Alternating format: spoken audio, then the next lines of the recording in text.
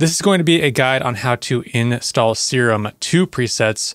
First, you want to open up a Serum 2 on a track in your DAW. I have Ableton, so I just opened up my Serum 2 into Ableton. Then you're going to want to go to the top right and click on Menu.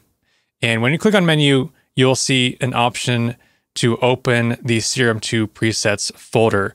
Now, when you install Serum 2, it will automatically put the Serum 2 presets folder into a default location. So I'm going to open this and it's going to locate that folder for me. And now it opens up a Finder window and it opens up all of the different folders that are in my Serum 2 presets folder. Now, what you can do is you can actually move this default location, and that's what I did. So if we take a look down at the bottom, you can see I've got my Dropbox folder, documents in music presets, Serum 2 presets. Your location might be different depending on if you move this folder at all, but let me just show you how you can move this folder if you do want to move it. So I'm just going to change my view here, and this Serum 2 presets folder, let's say I want to move this into a different location. You can move it to your desktop. If you want to use Dropbox like I do, you can move it to your Dropbox. I'm just going to move this out of the location that it's in.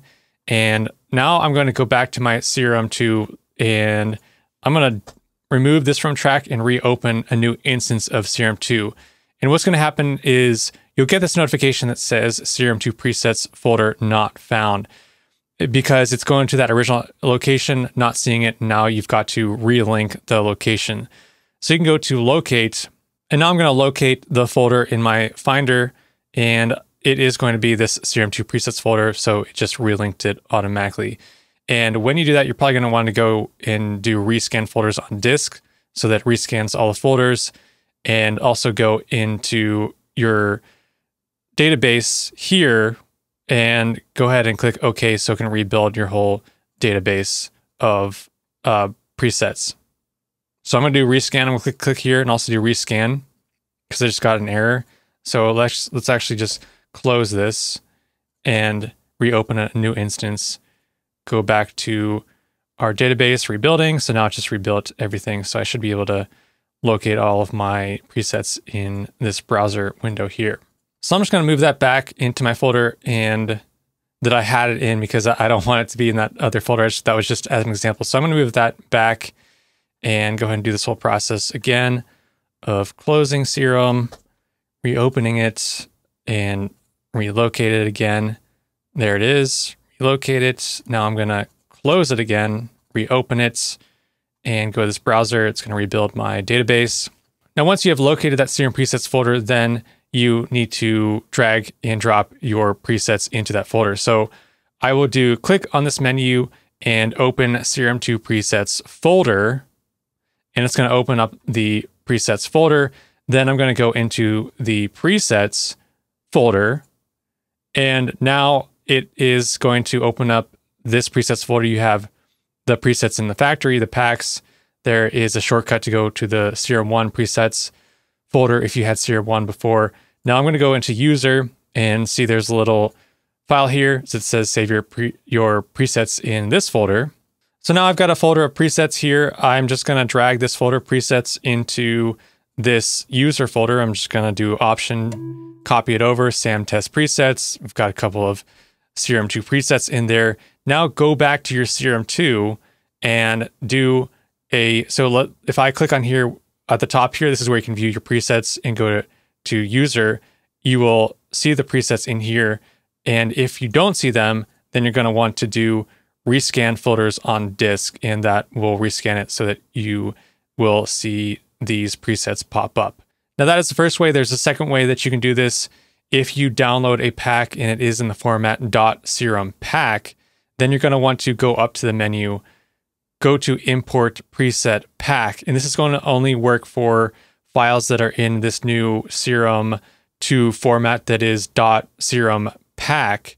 And I'm going to go to my desktop, and I just created a test Serum pack here. I named it test, and the file extension at the end is going to be .SerumPack. So when I open this, I should get a confirmation notification that says preset pack installed. test, that was the name of the pack that I made, was successfully installed to Smyers directories 5 presets. So I installed 5 presets. Now, if I go to the top here, you can see this new option here that says packs, because it wasn't there before, but now that pops up because I didn't have any packs. Now I have a pack. Smyers, that's the author of the pack. And then test was a name, and then the presets. Now, this whole thing where you have this separated into packs and this user, I don't know if I like that. I think I'd rather have those in this user folder. So now what you can do is I'm going to go to the browser page and go to where I just installed this pack. So you can locate it here. And we've got the Smyers pack, test pack, right click, show in Finder. Now it's going to show me where I installed these in my Finder window. Let's do as columns, just so we can see where it was installed in this packs folder.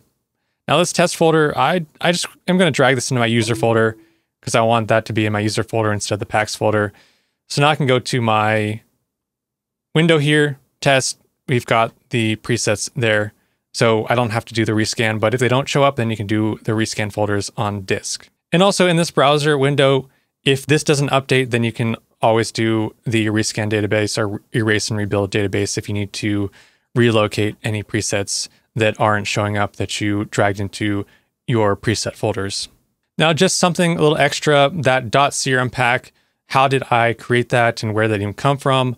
Well, in order to create that, you can go to your preset browser. So let's say you are installing making a bunch of presets and you have collections of presets. So in my user folder, I have this test folder that I just created and dragged in there. But let's say I want to create a new folder in here. So let's say I have this folder that's this SAM test presets.